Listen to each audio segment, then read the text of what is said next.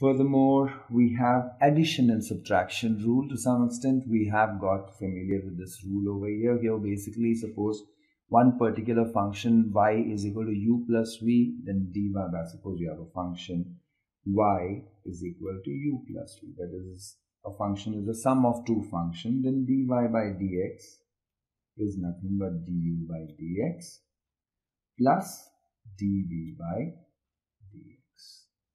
So this particular rule we are using, same way plus or minus, and this will also be plus or minus. It's a formula which we have used earlier too.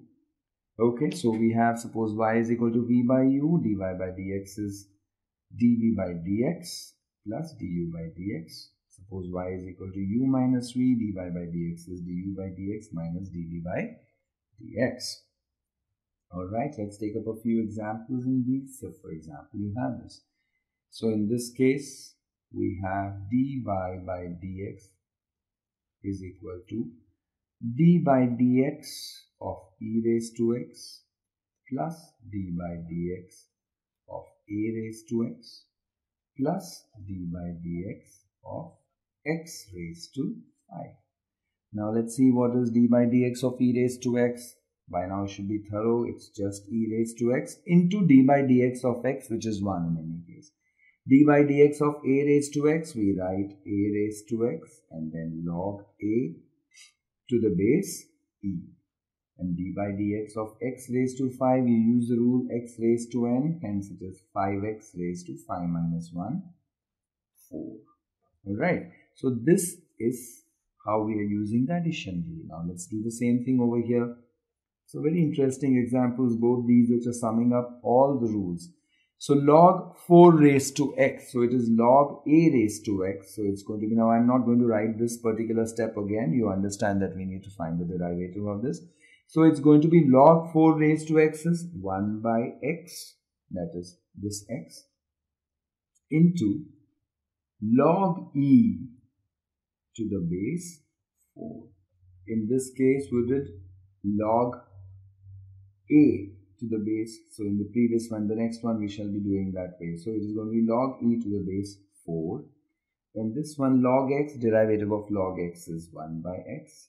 Derivative of log 5x is 1 by 5x. Actually, this is 1 by x into d by dx of x, which is going to be 1 in any case. Here it is going to be d by dx of 5x. We use the chain rule. So eventually this is log e to the base 4 upon x plus 1 by x. D by dx of 5x, by now 5 will be outside, and d by dx of x is 1 upon 5x. So it's going to be just 1 by 5x. So it's eventually log e to the base 4 upon x plus 1 by x, or so plus 1 by x. So that is going to be 2 by x. So this is how we are using the addition rule.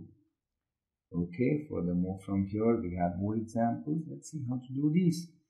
Okay, so now I am not going to go on doing the writing d by dx of each function. By now you know. And one more very important thing is, whenever you're going through these things, when you're sitting online and going through these things, please keep a paper and a pen or a pencil and try to work, and please work around with me so that you can cross check whether you're going in the right direction. Okay, fine. So we have dy by dx is 4 into d by dx of x raised to 4, which is nothing but n x raised to n minus 1, plus log x is 1 by x, and this is d by dx of a raised to x, which is going to be a raised to x, into log a to the base e. So this turns out to be 16x cubed plus 1 by x plus a raised to x log a. Right. In this case, we have dy by dx is nothing but, again, 4x raised to 4. Since we have done it over here, we can write as 16x cubed plus 3 into d by dx of x raised to minus 3. So x raised to minus 3 is n, that is minus 3, x raised to minus 3 minus 1. So it's nx raised to n minus 1 plus log 4 raised to x, which is log a raised to x, so it's going to be 1 upon x, into log e to the base 4 plus 4 raised to x, we know is nothing but 4 raised to x, into log a to the base e. That means log 4 to the base e. This will be 16x cubed minus 9 upon x raised to 4 plus log e to the base 4 upon x plus 4 raised to x log 4 to the base e, which is just log 4. So this is how you get dy by dx. Okay, furthermore, we have one more example, 6x raised to 4. Okay, so in this case, we have a lot of space here. Let's see, dy by dx is 6x raised to 4. So 6 into 4x raised to 4 minus 1, 3. Plus 5 upon x squared. So it's 5x raised to minus 2. So it is 5 into nx minus 2x raised to minus 2 minus 1 minus 3. Plus d by dx of 5 is 0 because it's a constant. D by dx of log x is 1 by x. D by dx of log 3 raised to x. So once again we use the rule log a raised to x. So it's going to be 1 by x into log e to the base 3. And then we have derivative of e raised to x, which is just e raised to x, plus 6 raised to x is a raised to x, so it's 6 raised to x into log 6 to the base e. So this is one big sum. So we have 24x cubed, and this is 5 into minus 2 minus 10 upon x cubed plus 1 by x plus log e to the base 3 by x plus e raised to x plus 6 raised to x log 6 to the base e.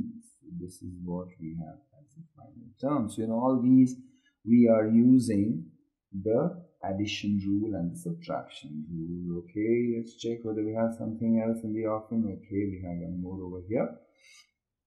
I hope you candidates, you friends are doing the questions along with us.